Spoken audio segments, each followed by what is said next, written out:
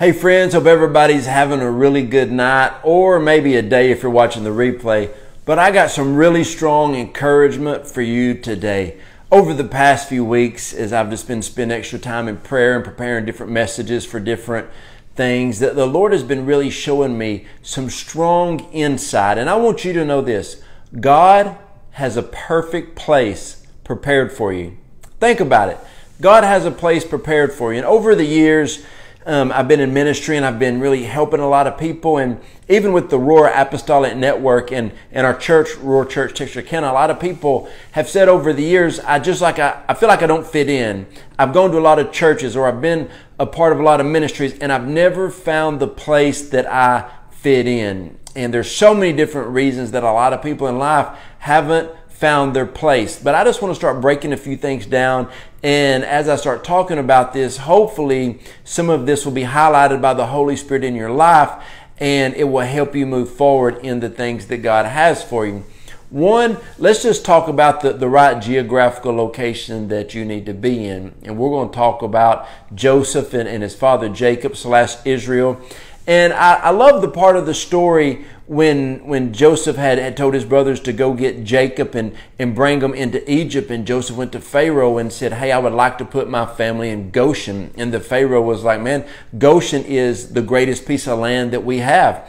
And so Joseph was able to put his father and his brothers and his family in Goshen. And it talked about how it was a great land. It was a land for the herds. And you know, their family were herders of cattle and sheep and goats. And so it was the perfect place for them. And the great thing is the Bible says that when Jacob and all of his family, Joseph's family, as they went into Goshen, that the land that they left, Canaan, actually became a wasteland. And what you have to understand is you have to listen to the Holy Spirit, because there's a lot of times that you're in Canaan and it may sound like it's okay, but God is trying to lead you to a Goshen. Now remember also in Goshen, when all of Egypt was going through the 10 plagues, they didn't go through them. And whenever darkness filled the land in Egypt, not in Goshen, there was always light. A lot of times people aren't in the right place that they need to be in because they do not listen to the Holy Spirit. I find out so many times people say, oh, well, the Lord spoke this to me, and then they change their mind the next week. Listen to me, friends. God does not change his mind like that. That is, people who are unstable or emotional are kind of like the Bible said about Reuben. You know, he's like a reed just shaking in the wind. But a lot of times you may be in a Canaan, which may be an okay area, but when God wants to move you to Goshen, he has something better for you. Now, they didn't know things were going to work out like that. They had to believe God and trust God. And a lot of times people are in the wrong place because they don't trust God enough to step out in faith. And I'm telling you, if you're in Canaan and God is telling you to go to Goshen, it's going to be better. It is going to be there. And did you know in that story when they moved into Goshen, you know, Pharaoh said, what do y'all do for a living? They're like, well, we're herders, you know, we're shepherds. And he's like, that's great, because I've been looking for some shepherds. Now I'm going to put you in the best piece of land, put all your flocks and your herds there. Now I'm going to give you a job to oversee mine as well. Man, they were blessed by the highest person in the land. So what you got to understand is follow the leading of the Holy Spirit. You ready? Sometimes the reason you're not in the right place is because you've been disobedient to move.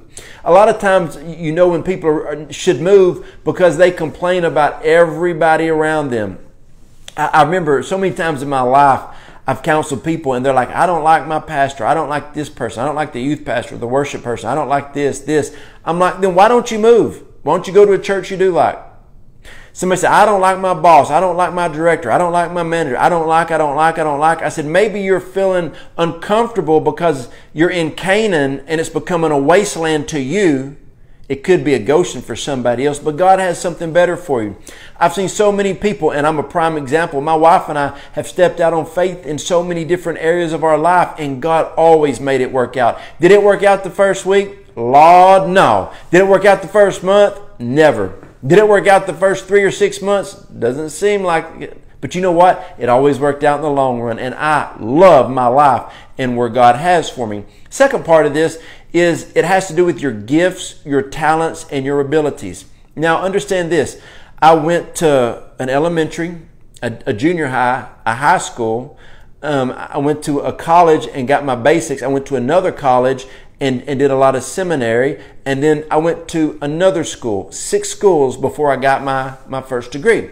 So what you got to understand is there's a lot of times you may work in different places until you hit your end result. There's a lot of times you go through different churches and ministries to find different things. You learn different things in different places. Why? Because the Bible says there's nobody perfect, no, not one. So if there's nobody perfect, that means there's no perfect church and there's no perfect job. So you move around and to learn different things.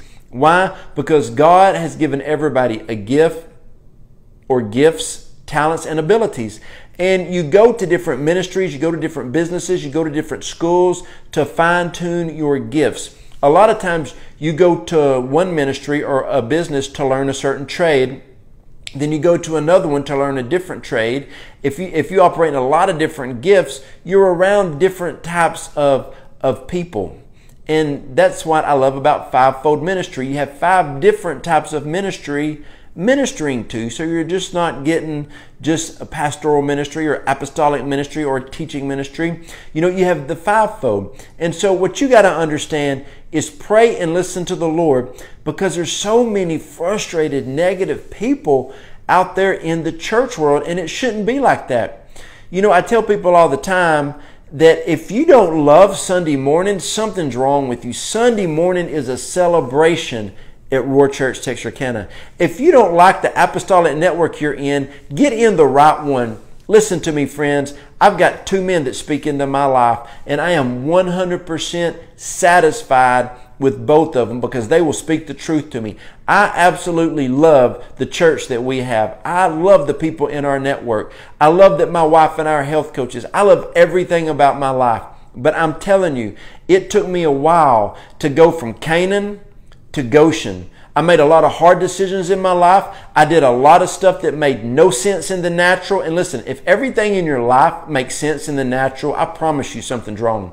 You got to be able to step out on faith. You've got to be ready to do some things, make some bold risk. You got to chance some things in life. You got to go for it. The Holy Spirit's not going to take you on the easiest journey of your life, but He will take you on the best ride of your life. When you go to the fair or Six Flags or Disney World, the ride that takes your breath away, it wasn't the easiest ride, but it was fun. That's how life is in the kingdom of God a lot of times. So understand this. Never stop moving forward. God has a place prepared for you. God has a place, a Goshen for you, that everything in the world could be wrong for a lot of people, but it's going to be good for you. You have a place. Listen to me, friends. You have a place that you're going to be in the right church, in the right job, married to the right person, moving and operating in your prophetic destiny. There is a place that you can go to where you're going to see things fulfilled in your life. And a lot of people think that that's a fairy tale. That's a pipe dream. I'm telling you, I'm living in it right now. And I am so thankful for it. But I'm telling you, it came through a lot of hardship. It came through a lot of wounds. It came through a lot of battles. I've had people that I thought were spiritual fathers and spiritual sons stab me in the back. I went through physical adversity, financial issues. I went through so many different things. But going through the different tests and trials put me in the right place. So never be afraid to go through something, because you just don't go through it, you grow through it. And I'm telling you today, please listen to me. God has prepared a place for you. He's fine-tuning your gifts that when you get to that place, you're just not blessed, but you are a blessing. He's got that right spouse for you. He's got that right job for you. He's going to put you in the right church or the right ministry. And you know what? If you can't find what you're looking for, sometimes you're called to create it. I love our church. I love our network. I love everything that we do. And a lot of times I was looking for something and I couldn't find it, and God told me to create it. Remember, God has something amazing prepared for you. Don't quit and don't give up. Keep moving forward, because God has something powerful for you.